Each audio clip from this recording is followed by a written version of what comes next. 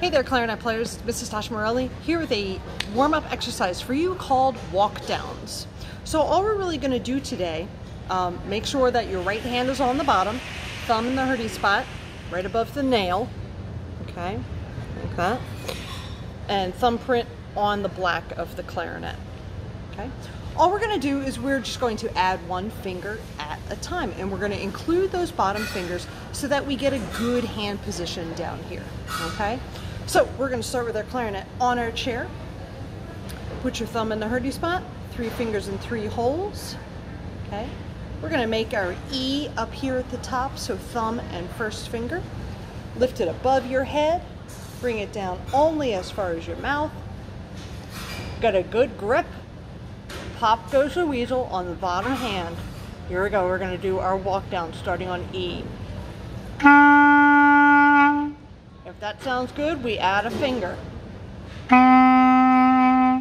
If that sounds good, we add a finger. If that sounds good, we add a finger. Remember to keep your teeth on top.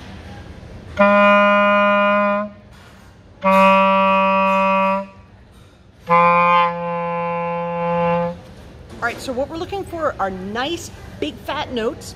If you hear an airy sound or like kind of weird noise like that, it means that you're not covering a hole.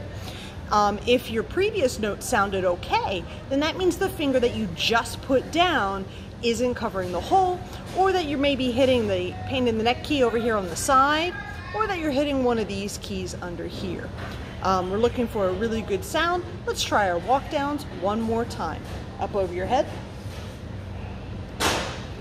Get a good grip with your teeth here. Make an E. Pop goes the weasel.